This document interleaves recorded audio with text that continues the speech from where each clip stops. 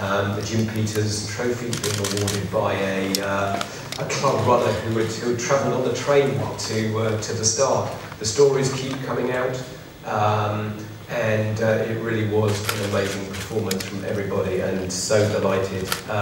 You know, David's story itself is a fairy tale, and great new champions in alongside me. Women's world record is, where do you start?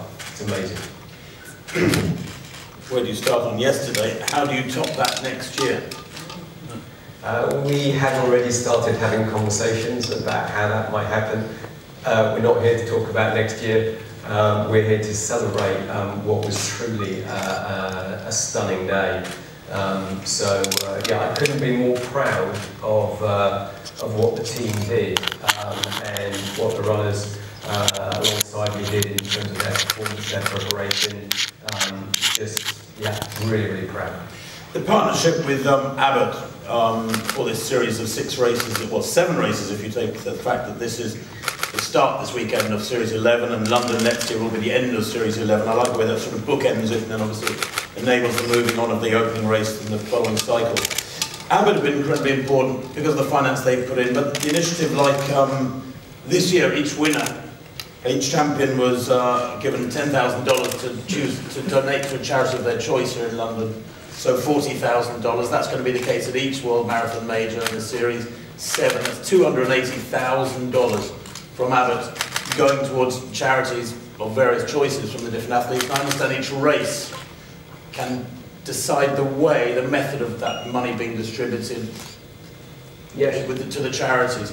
That's just one minor aspect of Abbott's involvement. It is, and I don't want to pick out one charity that I'm now going to. I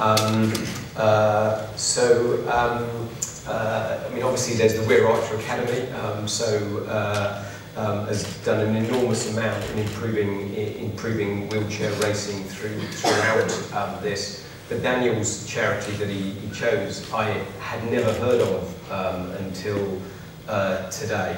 And that's the Gathimba Edwards Foundation. Yeah, absolutely, and it is about young Kenyan children who do not have very much, and how to really sort of inspire their life story. And it comes from a meeting of 2 runners. It comes from a meeting of at a mile race, and a British runner that went to Kenya and a Kenyan runner that was running in Britain. And it's stories like that actually, when you go into it, that's what the London Marathon is all about. It's about, you know, charity, it's about giving, it's about togetherness. And you know, there was a backdrop yesterday of some of the biggest security fears that we as an event have had to deal with.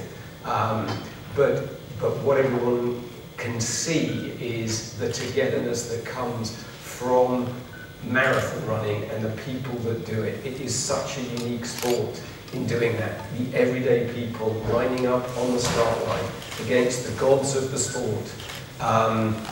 They all understand how hard and difficult 26.2 miles is, and they are there to help each other in spirit, in actions, and yesterday absolutely showed it.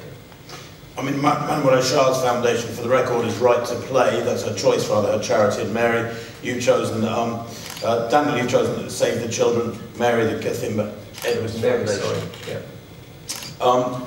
But the charity element is what makes London unique, amongst 1 or 2 other things. But it's probably, for the 40,000 watching for much of the TV coverage, the main thing that makes it stand out. Yeah, I mean, this year, obviously, our official charity of the year was Heads Together. And the campaign of the Duke and Duchess of Cambridge and Prince Harry, and having them there on the day at the start.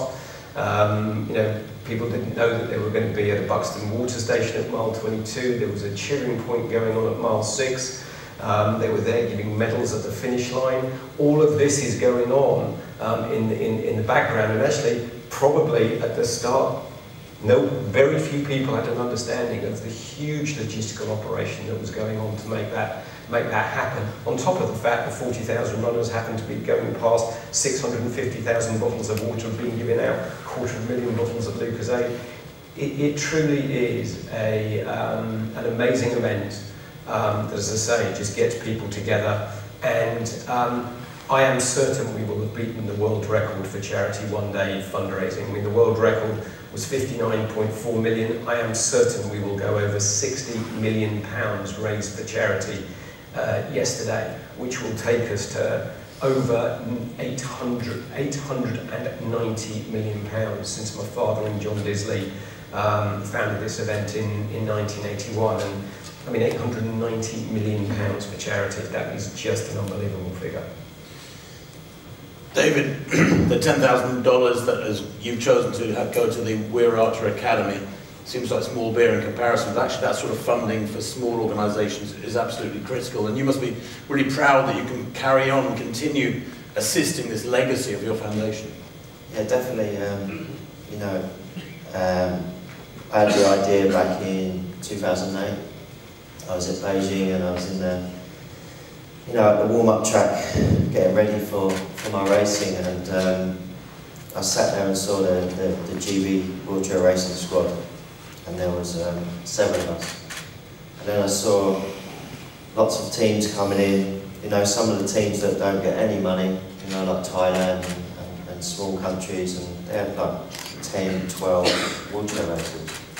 So I sat there and thought, well, there's something going wrong here. You know, there's a lot of money in the sport back at home. There's just not enough at the grassroots level.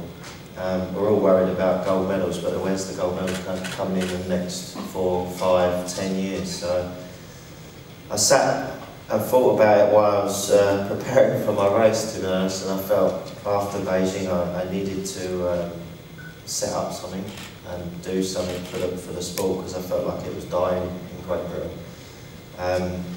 So I got back with Jenny and said that we need to, you know, help the next generation come through, because it's worrying. I was worried for, you know, for wheelchair racing. I thought it was going to die.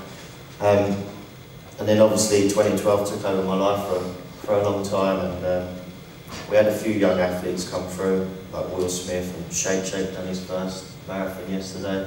And he's a sprinter, so he enjoyed the moment yesterday. But after 2012, that just opened the eyes to wheelchair racing, and, you know. I mean, the London Marathon's been a huge supporter for many years of the wheelchair racing, and there's the Mini London Marathon wheelchair race, of course. You've been supporting the London Marathon by your participation, giving it profile for many years yourself, you know, 7 titles now. What can you do with this sort of money, $10,000 for the Weir Archer Foundation? Does that go directly to buying chairs for kids? Or? Yeah, it can, you know, we can get equipment, we can help out get chairs, funding for races. You know, some of the kids' parents can't afford to get to races, so we can pay their entry fees and give them some petrol money, pay for their hotels, and help the families go with them as well, and just have support. Yeah, so it's a massive help for our academy. You know, chairs are not, you know, they're very expensive. You're looking at, you know, for a decent chair, you're looking at nearly $4 grand now. So it's, you know, because they're all custom built, you can't put a small kid in a big chair because it just wouldn't race well. So yeah, it will go far. I'm lucky. And I know we had a chat yesterday about it, David. You've had a night to sleep on it. Your own future, you know, you're a man who's got an MBE, a CBE. You won 4 golds at the Paralympics in London. You've got 6 Paralympic golds in total, 7 London titles. Are we looking at a sort of bit of a resurgence of David Weir as a racer now, albeit without the track racing?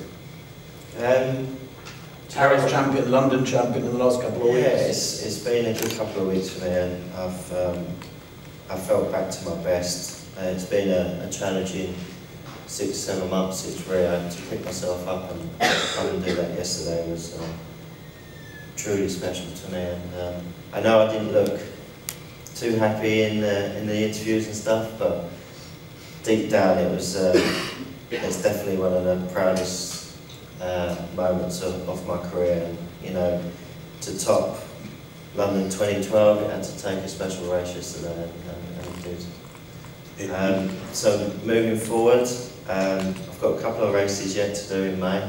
So I've got the 10K and the Westminster Mile.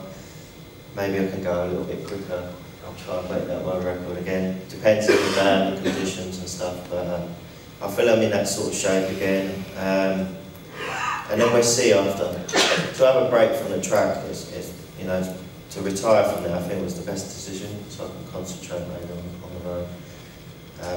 Let me savour this moment for a couple of weeks, and then I decide that now I've got maximum points for the World Major Marathons. It might be a good idea to maybe do the marathons at the end of the season and win a little bit of cash. Nothing wrong with